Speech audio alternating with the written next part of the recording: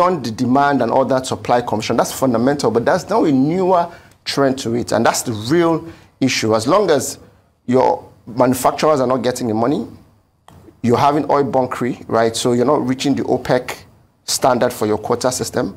As long as you have people storing this money, right? As long as no FDI coming in, right? So the balance of trade never happens, right? So what happens is that you're going to have a lot, of course, more demand than supply of dollars.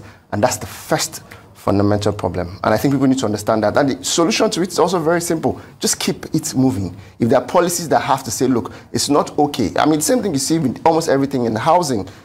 There's a housing deficit, but the average guy who has enough money has 7 houses and still lives in a hotel, right? And then there are people who don't have houses. If there's a policy that says it's almost impossible for you to have a house that is empty and not pay extra tax. You can't keep dollars as a domiciliary means, right?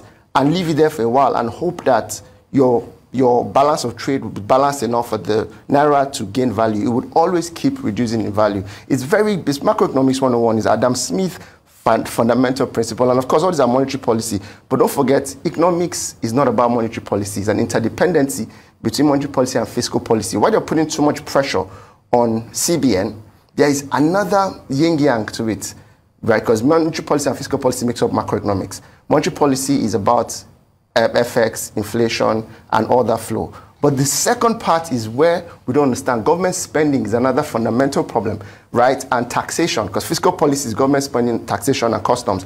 Every time the customs brags and says we make more money, right?